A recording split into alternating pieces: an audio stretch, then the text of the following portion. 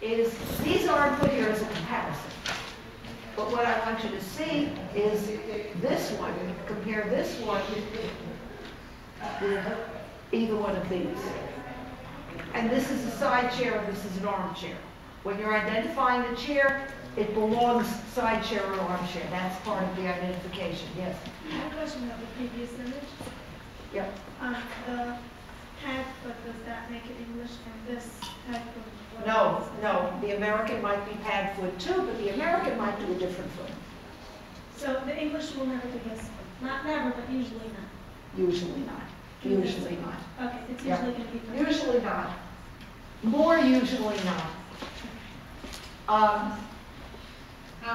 Wait a minute, where we go? Okay, by the time you hit this, you are hitting the ball and claw foot.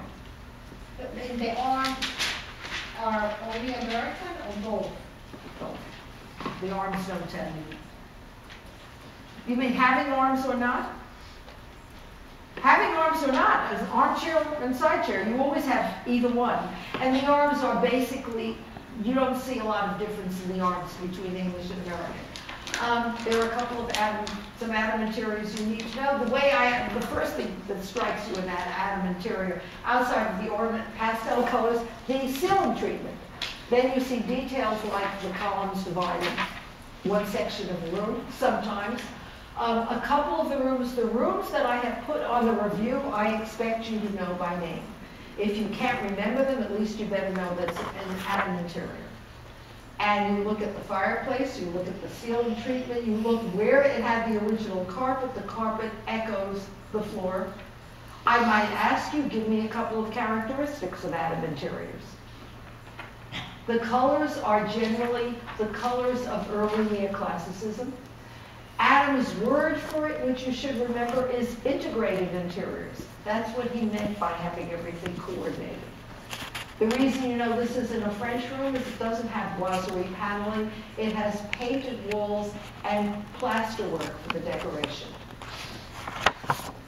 And this particular one has heavy white chairs. Another one of his most famous, Kettleston Manor. And this one that I told you is not typical Adam, although all of the other characteristics are, but the gilding and the very strong colors are less typical of Adam. I didn't put the tapestry room in here, that like the one you saw at Clune Court, because it's less typical of Adam.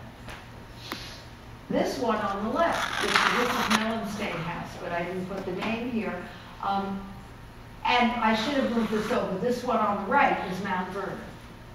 And I put them both because they're blue. And you can see the simpler architecture in the American, but you also see the same kind of treatment, the same kind of ornament. We didn't tend to do this kind of treatment in the ceiling. This wasn't just English. This was Robert Adam in particular. But it doesn't have the floor, the ceiling. No, this was, they changed the carpet. I mean, he apparently always did the coordinated carpet. He always did integrated interiors. He didn't always do whole exteriors, which